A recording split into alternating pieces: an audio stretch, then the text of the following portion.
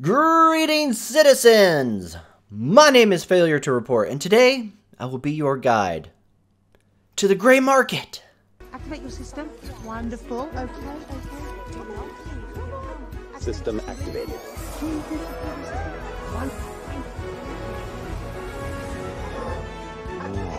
Activate your system, please. Welcome to Big Market. Now, in the last year, we've seen the channel kind of explode in terms of size, but also views. That means there are a lot of new faces coming through the FTR community that in all likelihood probably weren't around the last time I had videos up detailing LTI tokens and the use of the gray market. And after having somebody request it the other day, I figured now is the perfect time to talk about how to use LTI tokens and the gray market to your advantage with the upcoming anniversary sales and anything offered during the holiday sale. So then, citizen, let's help you win the only Star Citizen game that matters, the JPEG collecting game. Alright, first of all, I want to talk about LTI tokens. What is an LTI token? Lifetime insurance tokens are what we call ships or vehicles that come with lifetime insurance but cost a small amount of money and have flexible cross-chassis upgrade options. Well, at least in comparison to most ship prices, they're cheap. Now, the reason that we use LTI tokens is because they can be used to get lifetime insurance on any of your ships, because base package attributes are inherited by any upgrades you do to them. So, let's say we take our lifetime insurance Nox, and we want to CCU this ship to a Banu Merchantman. We now have a Banu Merchantman with lifetime insurance, even though the Banu Merchantman is no longer offered with lifetime insurance. Let's say maybe you're brand new to Star Citizen and you want an Aegis Saber, so you have that ultimate dogfighter. But if you buy it through RSI when it comes available, it won't have lifetime insurance. But hey, boom! Nox to Saber CCU and you're rolling with an LTI Saber. But Failure, I don't own a Nox with LTI. No problem, buddy. The Nox was an example because of how many are available through the gray market with LTI on them. You can either purchase one of these from another player through the gray market, or you can wait until the next time CIG offers up a cheap LTI concept ship. One that came around recently was the Origin 100 series. While these were a little bit more expensive than what we normally want with an LTI token, the price was still low enough that you could get CCU options to just about any other ship. My point being, if you don't want to get an LTI token from the gray market, just sit on your wallet and wait it out for the next time CIG offers a new concept chip that has a cheap price and will have that new concept LTI. But Failure, I have a Nox, but how am I supposed to get it to a Saber? That ship's limited. Alright, so here's where things get interesting and I kind of start preaching my, you are a customer. It's your duty to look out for you. If you want to CCU to a limited ship that's normally not available, you can either wait for large Star Citizen sales such as the anniversary sale, where CIG finally decides, okay, you're allowed to buy ships like the Saber, Freelancer Miss, the Hull series, Buccaneer, etc. During these sales, CCU options that are not normally possible will become available. If you're absolutely in love with Cloud Imperium or Chris Roberts, this is the method for you to buy the ship you want while giving the money to CIG. If you value the dollar you work for, however, this is where I start to suggest the gray market heavily. So let me explain why. Let's say that you want to buy that new 3.3 flyable Aegis Hammerhead. You scoot on down to the RSI store page and holy shit, this thing costs 625 war bond? Or 725 with credit? Oh, hey, even at that price, it still only comes with 6-month insurance. I mean, hey, it isn't like you're backing an alpha that might never get made or anything. In case you can't tell, I think every backer should have LTI on every ship until this game is no longer an alpha. But anyhow, so now that we've seen that we can get robbed by spending 625 fresh cash for 6-month insurance Hammerhead, let's go ahead and compare that to our options on the gray market, shall we? Holy mother of God, is that a Hammerhead with lifetime insurance? And for only $565? What the hell have I been doing with my life? Alright, well, let's say we dive down this rabbit hole just a little bit deeper, shall we? let's say you really fancy yourself as a space trucking trader type, yeah? What better ship to fit your needs than the Banu Merchantman? But wait! CIG has been increasing the price and dropping the insurance time. So if you wanted to buy a standalone Merchantman from CIG last year, it would have cost you $350 and it didn't come with lifetime insurance. So let's assume that they don't raise the prices again this year, because CIG does that a lot. Then you would be looking at $350 for a non-lifetime insurance Banu Merchantman. Alright, well, let's take a look at our magic gray market price-o-matic, shall we? Oh, wow. $250 for lifetime insurance? Amazeballs! I hope that at this point I've kind of demonstrated that if you value your own dollar more than the principle of throwing money at CIG just because, then the gray market is the best bang for your buck. But how do I use it, Failure? Alright, let's get into that now. While it's called the gray market, this site is actually a sub-community of reddit.com.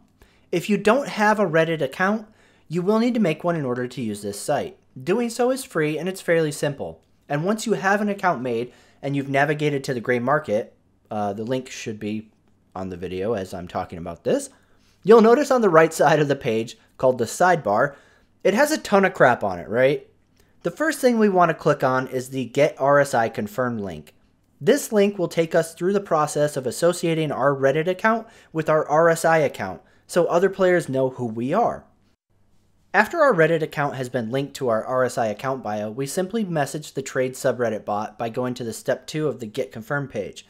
This step is simply a matter of waiting for the bot to message you after you send in your template, and it should let you know that your flare has been set for the sub, and once that's done, you're all good to go on using the trade subreddit. But stop! Before you start diving into the wonderful world that is the gray market, please do both yourself and the trade sub community a favor and read the Stay Safe page link. Most of this information is common sense internet purchasing advice, but read it anyways. In over 2 years of using the gray market, I have never had a single issue on this site. I only trade with people who are verified on the subreddit, have a verified PayPal account, and never ever send or accept payments as gifts through PayPal. Always use invoices. Whether you're buying or selling, use an invoice. If you use send gift to friend, you are not protected by PayPal in any way, shape, or form. Anybody who asks you to use this payment method on Star Citizen or anywhere else is opening you up to being scammed. And since you're going to be a good listener and use the invoice option and not the gift option, also make sure that the invoice is accurately filled out. What you're purchasing should be in that invoice, or what you're selling. It should say how many of what you're buying or selling. This example that you see here is a bare minimum of what I would consider filling out an invoice on the gray market. You can also link the actual page where the listing was at in the invoice and go into more description on the invoice. Again, this is the bare minimum of what an invoice example should look like. One other thing I would strongly suggest to new gray market traders is that you only deal with people who have a solid number of previous transactions. You can tell someone's verified trade history by looking at their user flare that's next to their name. This flare includes both their RSI handle and the amount of verified trades that they have completed on the subreddit. If you're uneasy about finding and buying or selling from somebody for the first time because you don't know who to trust, these traders are people I have personally used for over a year, and I have never had an issue with buying or selling to either of them. That said, I would strongly recommend avoiding any middleman store. These people are given listings by players who want to sell off ships, accounts, whatever, and they mark them up and list these items to make some extra cash off of somebody else's items. Once they're sold, they have to track down the owner of those items and get them to gift it to you. So you better fucking hope that that person still has it or even responds to the middleman in a decent time frame. The one time I used a middleman service, I waited over a week for an item and I eventually just canceled it and had to buy it from somebody else. So be very careful using middleman services. Now, for legal reasons and to head off any speculation, I have zero affiliation with any of these sellers on the gray market. I have no affiliation with anybody on the gray market. I do not receive discounts, kickbacks, or any other kind of perk for recommending these sellers. You can absolutely pick any established seller on this site. These are just, however, a few that I have used over the years and that I know to be trustworthy, reliable, and pretty fast on their transaction completion times. Alrighty then, so we've got our account verified with the subreddit. We've found a merchant that we think we can trust. Let's go shopping, right? So, let's say we're still interested in that Banu Merchantman and a Saber Comet, because we want to be extra fucking special. These seller pages will have a lot of listings, and it can be a bit intimidating. Things to pay attention to are the insurance, melt value, and price. The insurance is what kind of insurance an item will come with when it's purchased from these people. Most sellers offer LTI, but always double check just to make sure. The melt price is how much you will get back in RSI credit if you were to purchase and then melt this item on the RSI site. The price is what the seller is asking for. That's pretty self-explanatory. Now, as I said before, these listings can have a lot to sort through, but you can quickly search the page for what you're looking for by hitting Control F and then typing in the word of the item you're looking for. This will allow you to quickly see if a listing page has what you're actually after. It's always a good idea to look at multiple sellers and compare prices to make sure you're getting the best possible deal. The entire point of using the gray market is to get the ships you want when you want them at the best value to you. Otherwise, you might as well be on the RSI store paying a made-up price increase. So, let's say that we settled on buying from this seller. He does have both of the items that we want and they're available, so let's click his place order button. Most sellers have something like this, but if not, just click their name and send them a PM. I filled out a general example of how I normally contact these sellers. The key takeaway is to be as precise as possible. What exactly you are looking for, the price, and remember, not every citizen is a native English speaker.